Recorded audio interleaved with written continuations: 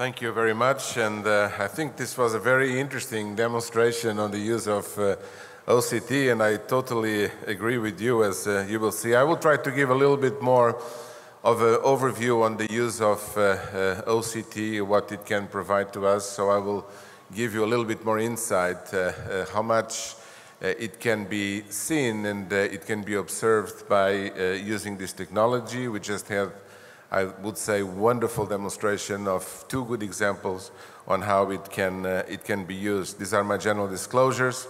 Let's go back a little bit, and when we talk about revascularization, one of the classical studies we have, and probably one of the most relevant studies that provided actually a lot of evidence for the guidelines, is the Syntax trial. And I will not go into details, but two important conclusions from this trial. These are not the conclusions from the trial, so if I can have the slide, is the two main complications, so the myocardial infarction and repeat revascularization, which are two of the clinical conditions that we really want to prevent or to reduce as much as possible, although we know that this will happen in a certain percentage of patients.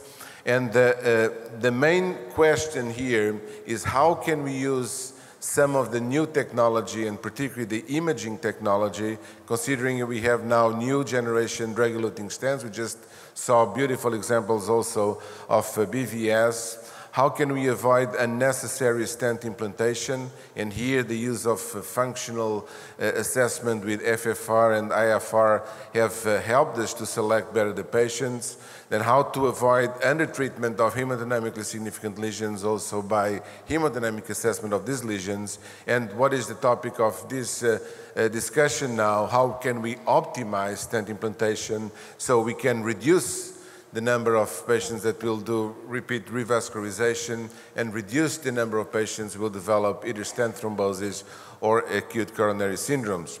If we look at the guidelines on the indication for revascularization, we can do this for prognostic terms or to relieve symptoms, and there are in many cases, based on the Syntax evidence, the indications on how and when to do this revascularization. But what is important here is the clinical value of using some intracoronary diagnostic techniques to improve the way we can actually do this revascularization by PCI.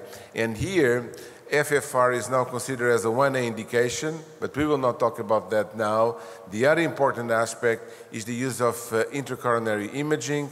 IVUS now is considered as a 2A indication to assess the severity and optimize the treatment of unprotected left main, and also to assess the mechanisms of stent failure, where OCT now is included as a 2A, which means it should be used when there is an evidence of or suspicion of stent failure, as we just saw in the examples that were previously shown. And then it's considered as a 2B, which means that it may be used in selected patients to optimize stent implantation. And for the moment, these are the indications in the guidelines, and you can see that the level of evidence is C, which means that it results from the consensus among the experts, not a lot of evidence of data to support these recommendations. But let me give you a couple of examples on how the use of OCT can actually be helpful. This is in the setting of an acute coronary syndrome, and in this case we have a patient who presents with a STEMI. And in this case, what happened was that the patient had a clinical presentation, but when OCT was done, instead of having a ruptured fibrous cap, there was actually an eroded fibrous cap.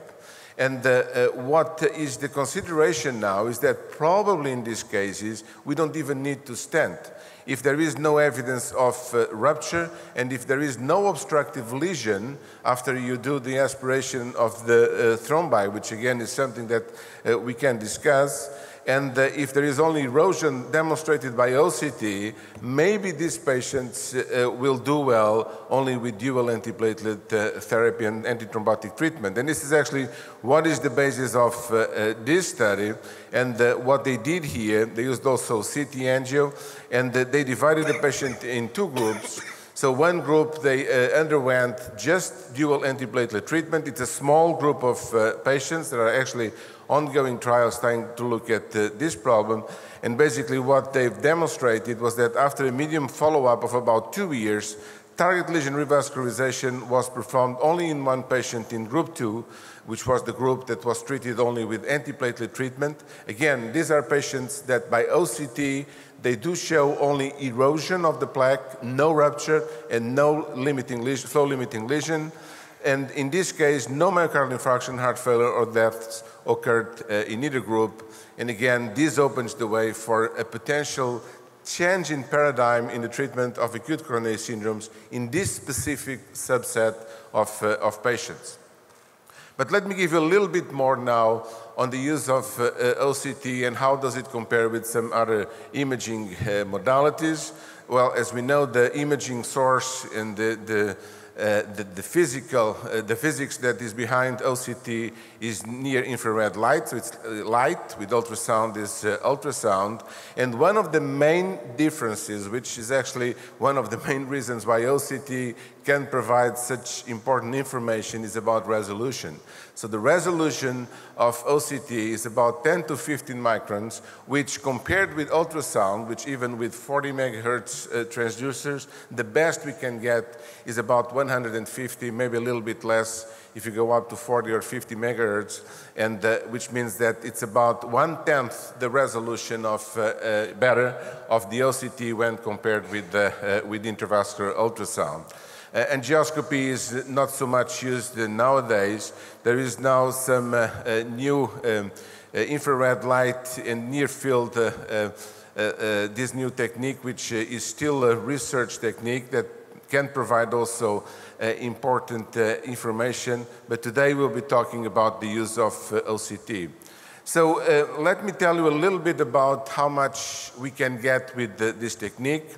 We can basically get like slices, like doing in vivo histology of the coronary arteries. So it's really fantastic, and the ones familiar with this technique, it's really amazing the amount of information that we can get.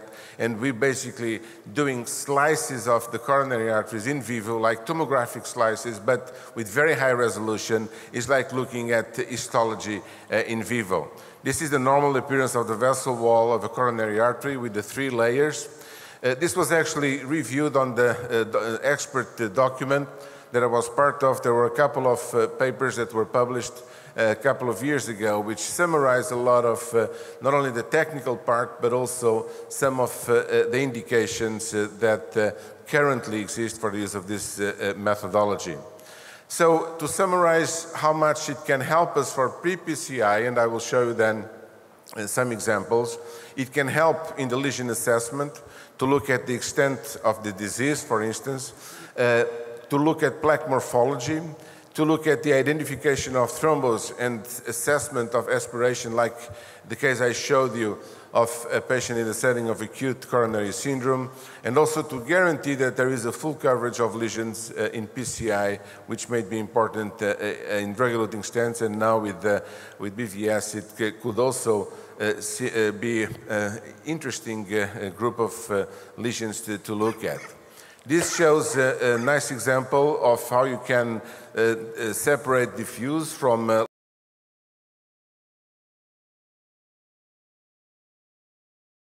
and again, when you compare with the histology, with pathology, you can nicely demonstrate the different types of plaque composition, from diffusely fibrotic to a lipid pool, to a calcific component and thrombi, which can be nicely shown also on these different images.